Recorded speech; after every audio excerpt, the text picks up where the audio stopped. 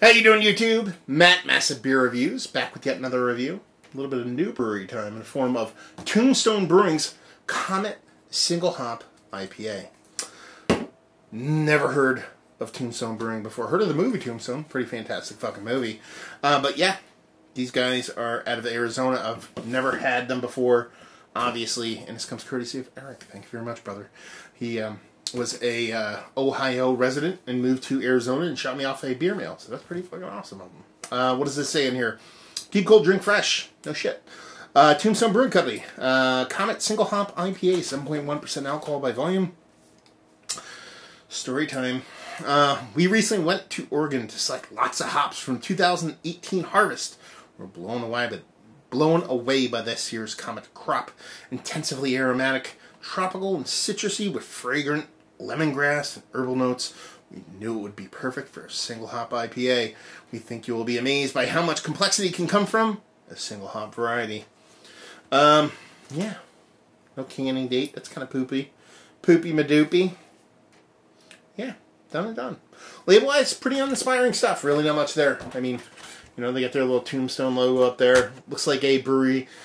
Here, preconceived notion time.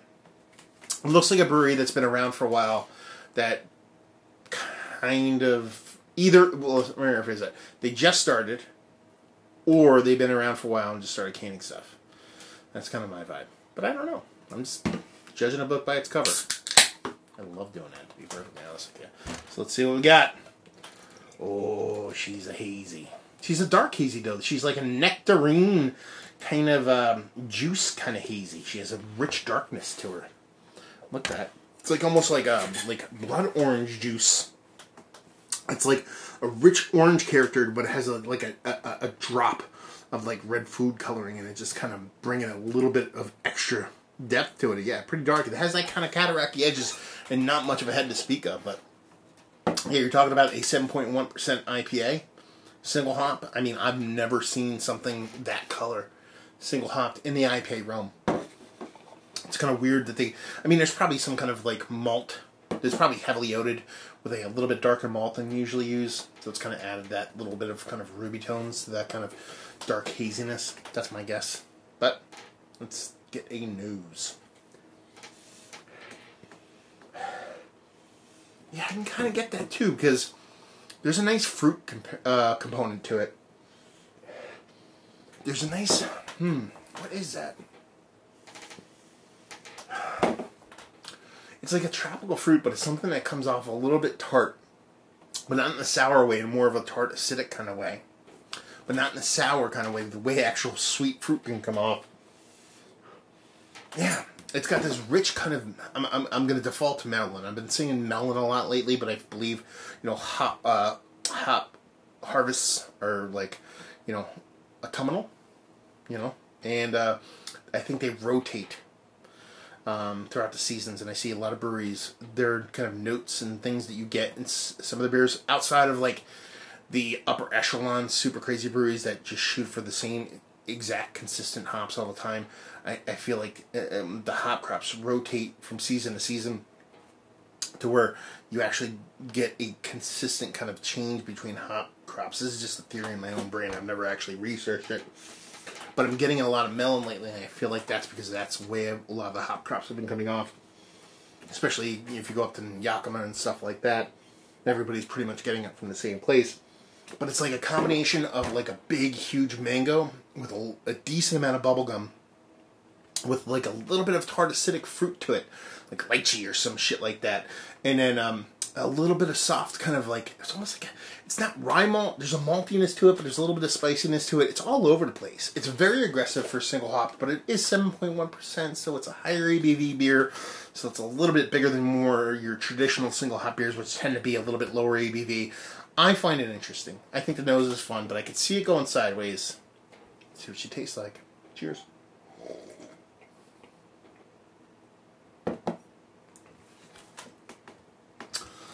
Big letdown. Yeah, big letdown.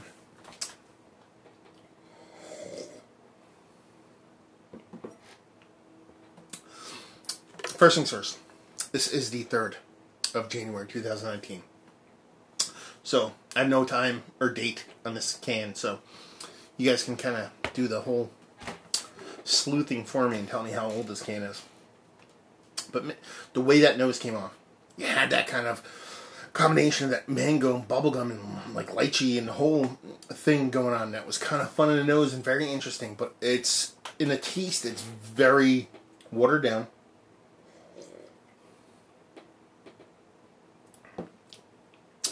There's like a soft, slightly nutty, slightly cereal-like graininess.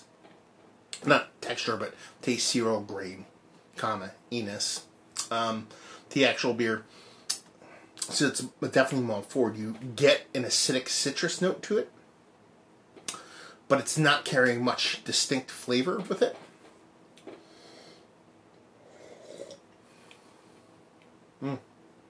Yeah, the nose set me up for something. Maybe I wasn't going to love it, but I was going to find it interesting, and this is quite boring. It's just soft bittering.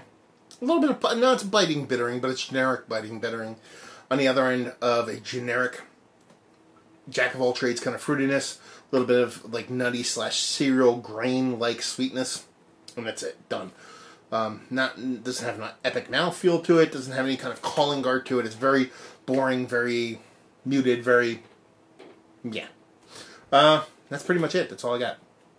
Let's talk about it. Is it one of the better IPAs, single hopped or otherwise, that I've had as of late? No.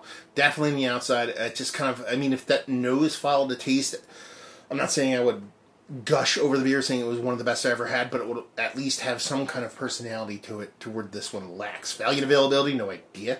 Maybe Eric can actually chime in on it and leave you with, if you like what we like this. If you like your IPAs to be very missionary position, not to have much as far as personality, this is going to do you right. But if you're looking for a little bit of pizzazz, impact, or chutzpah, might leave you wanting. So there you go. Another review in the books. Down there if you want to talk about it. Massive Beers if you want to check me out doing the social media stuff. Beer Massive if you want to check me out doing the whole podcasting thing. And hopefully you guys enjoyed the review. Hopefully you're enjoying a little Arizona deliciousness right now. I think this one's one of those. And hopefully see you next time. Cheers.